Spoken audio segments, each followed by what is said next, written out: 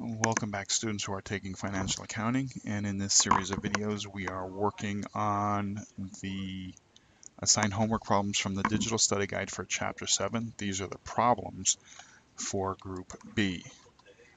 Note, accounting is about understanding the concepts and then applying that understanding to the situation at hand. If you get the application aspect wrong, that is one thing and is easily remedied by watching someone else work the problem. However, if you don't understand the concepts, that is a whole other thing. Watching a problem worked out will not help you if you don't understand the underlying concepts. Go back and study the text material again and watch the theory videos. If you still do not understand the concepts, then either email or telephone an instructor to get help with that understanding. All right, so problem 7-50B is about preparing a bank reconciliation.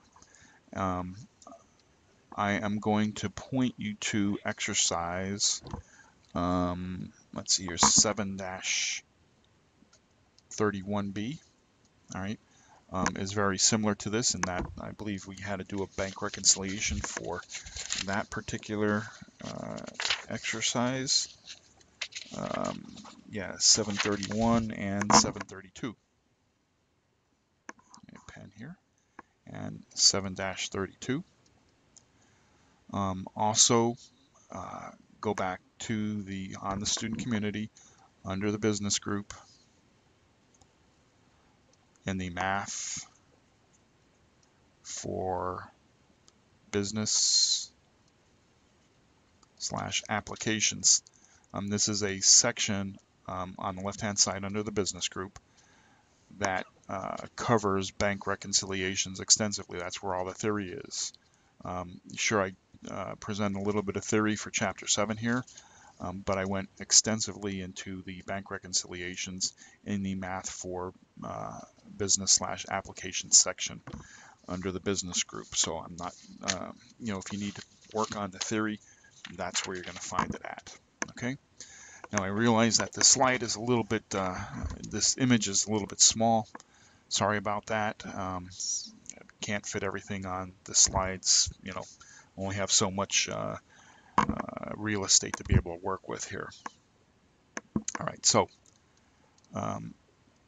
doing a bank rec here. It says the October bank statement just arrived from Safety Bank. So here's the bank statement.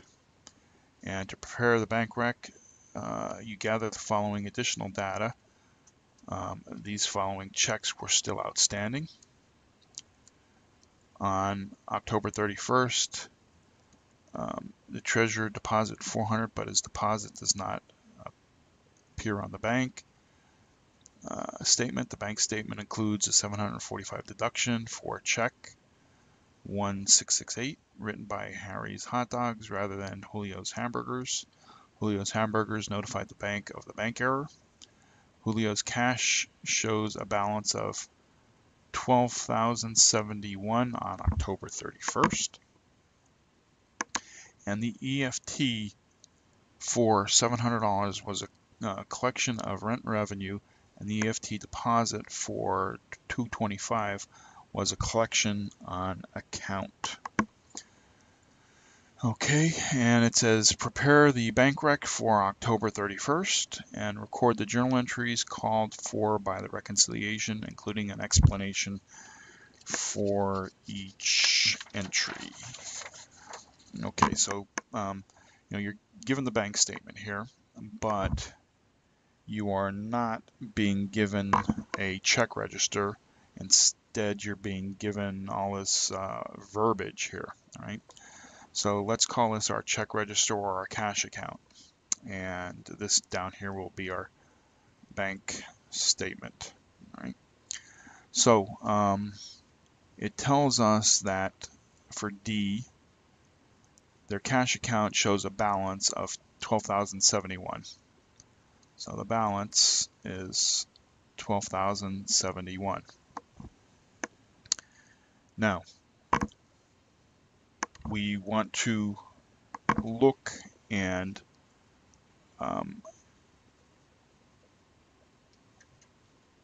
the following checks are outstanding on October 31st.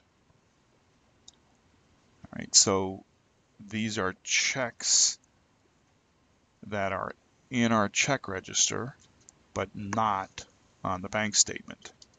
Right?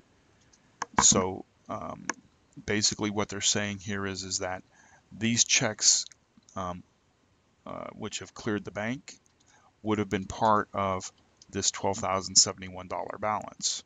And these are the outstanding ones. So what's going to happen is that they're going to end up on our bank statement.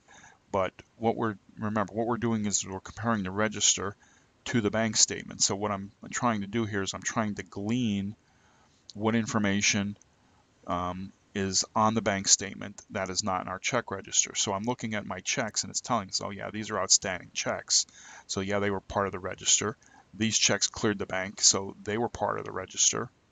And I don't have any other issues as far as my checks are concerned. But I do have deposits here, okay?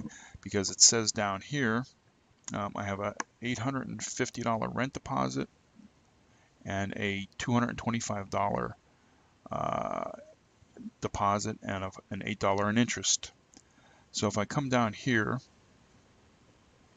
it says here, the EFT for $700 was a collection of rent revenue.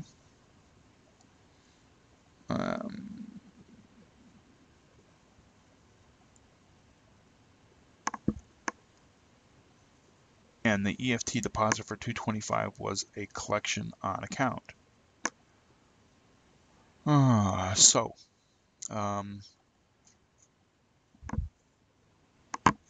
I believe that this 700 is an error.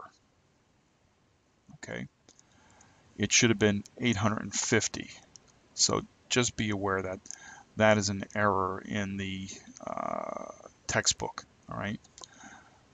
So for my balance, I have to add in the EFT for the rent of 850 and the EFT for the deposit of 225, and I have an interest on the bank. So interest, and we're going to add these in, right? Interest of $8. So that's 1378, 1083. So that's 1083. That's 415, 15154. Okay, so that's the total, subtotal. Okay, so we've taken care of this here. We've taken care of these here. Now we have our charges. So this is less. We have a service charge of 35. We have a NSF for 72. And we have an NSF for 186. So that's 713, 10, 19, 293. So that's a deduction, 293. So 13,154 minus 293 gives me 12,861 as my check register balance. Okay, so that's my check register. That's what we're getting to. So I took care of that. There's nothing else on this bank statement that that is not in the check register. Okay. All right. So I'm going to erase all of that. And now let's work on the bank statement. So remember, this here, we're going to treat that as an error right now. Okay, so for my bank statement, I have beginning balance of, let me do this all in blue maybe. So bank, and I have a balance of 12,555. All right, now it says here, let's add in. Okay, so these are outstanding checks, so that's a deduction. We're looking for additions. So it says on October 31st, deposited 400, but the deposit doesn't appear on the bank statement. So we have a 1031 deposit for $400. Okay, so that takes care of that. The bank statement includes a $745 deduction for check 1668, written by Harry's rather than by Julio's Hamburgers. Julio's notified the bank of the bank error. Okay. So basically what has happened is part of the beginning balance, part of the balance on the bank statement, a deduction was taken out of Julio's Hamburgers in the amount of $745. In other words, the bank made an error. They took Harry's Hot Dogs check and applied it against Julio's Hamburgers. So the accountants for Julio's Hamburgers said, "Oh, hey, look at, I mean, obviously that's not right. You've deducted $745 more, right?" And they contacted the bank, and the bank said, "Oh, yeah, we made a mistake." All right. So we're going to let's call this check 1668 error, and we have to add back in the 745, meaning they're going to make that correction. Okay. And this type of thing does happen in the real world. Okay. And if you had watched the theory videos, I said they can get more, these bank statements, these bank reconciliations can get more and more complicated. And if you've been, if you had math for business or math applications, and you saw that the statements got a little bit more progressively difficult. Here in the financial accounting, they've gotten, with each bank reconciliation you've done, you've been presented a new situation. I had, in the theory videos, I had talked about, situations like this happening. So you have to be aware of it and what it means. Notice on the bank statement, you don't see the 745 whatsoever. Okay. That would have been a notification that you would have, had with your bank. Okay. So that error would have to be corrected, and you're going to add that 745 back in. All right. And then, okay, so now let's see what D says here. Julio's cash account shows a balance. Okay, so we did that and we did that. All right, so all of those are done. So that's all we're going to add in here, and that comes out to 1145. So we end up with 10, 10, 7, 3 as a subtotal. Now, less. These are all of our outstanding checks right here. Okay. And I'm not, since I don't have space, I'm not going to rewrite them. I'm just going to say this is outstanding check total. All right. Just realize that I would write these all down. All right. But I'm not going to do that.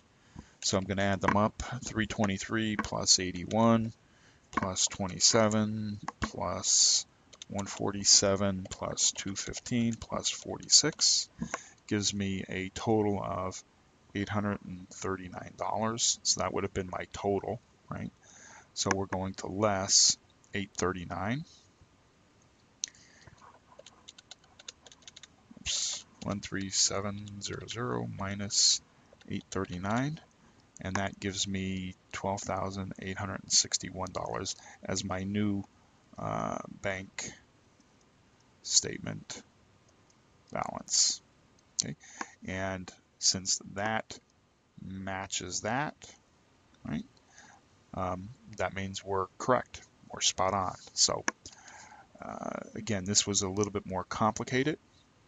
I'm not going to go back over it.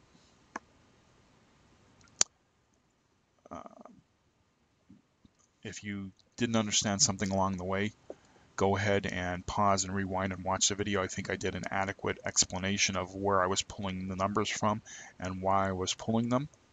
Okay. The thing to remember here is that for my check register, I don't have a check register. All right. So I have to glean the information.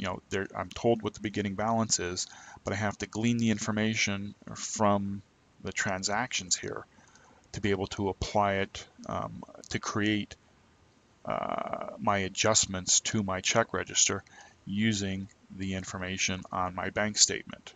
Okay, and then of course with my bank rec, all right, see the bank statement side of it, see where I'm pulling that information from.